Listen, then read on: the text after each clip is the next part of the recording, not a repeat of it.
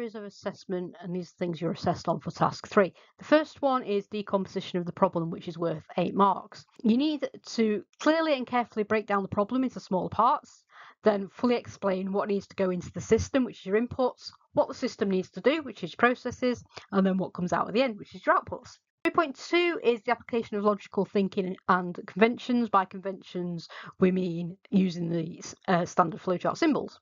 So your algorithm needs to work correctly because your steps and logic are clear and make sense. So you need to organise your steps through structure and sequence of your flowchart in a way that is smart and efficient, basically. Make sure you use the standard symbols. It doesn't matter if you've got a few small mistakes, as we shall see in the example in a minute. 3.3 is communication of the design, which is worth 3 marks. So you need to explain your design clearly and use the right technical words for your audience.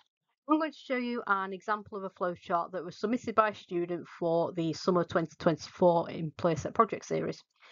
This flowchart received 7 out of 8 for the decomposition, 6 out of 6 for the application of logic, and 3 out of 3 for communication. So this was almost full marks for this submission.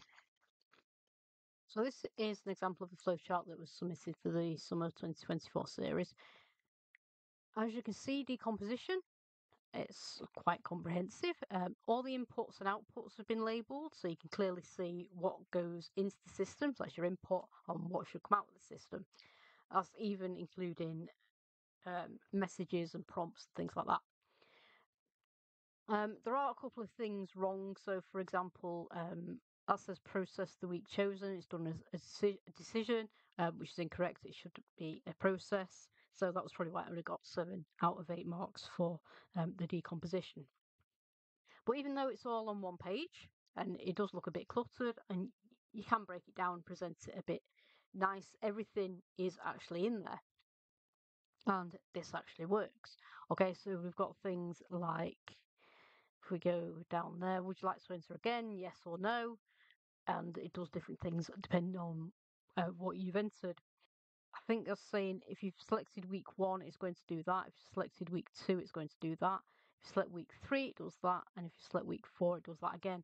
You could break those down into separate flowcharts to make that a little bit clearer. But week 1 goes up there, it does all of those things. We've got open the CSV file and read from that. We've got all the outputs that should take place. We've got make a bar chart, and then we've got output information as a bar chart as well. So we've got all the things like that, and we've got those for the different weeks.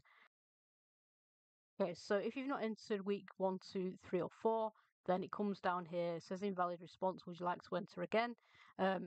If you've selected no, there you go. It goes back up to the top there.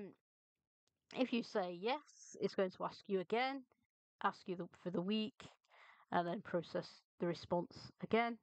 Would you like to enter some feedback? Interesting. Okay, so they have put a few extra things in there, but all the main points are in there. You've got your inputs, your processes, your outputs. You've got a reference to the CSV file, and you've got some charts which satisfies the requirement for things to be visual. Okay, so in the set task information, it says the solution must allow users to see total income from the different sources, which it does there. Be easy to use. It is, because it's got all the outputs labelled, all the prompts to get the user to input the right data. Display information in a meaningful way. We've got some examples of that down there. We've got the bar charts, and we've got a pie chart down there. Making use of appropriate textual, numerical, and graphical output in a way that will be relevant to the end user, which it clearly does that. So, although it could be presented a little bit better, maybe to get complete full marks, that is a good example of how you actually break this task down and the sort of things that you need to be including in your flowchart. So that's a brief explanation of how you would approach task 3. There's lots and lots of different answers to this actual task. It all depends on your interpretation and how you want to do this program. So I'm not actually going to go through how to do the flowchart for the sample assessment materials.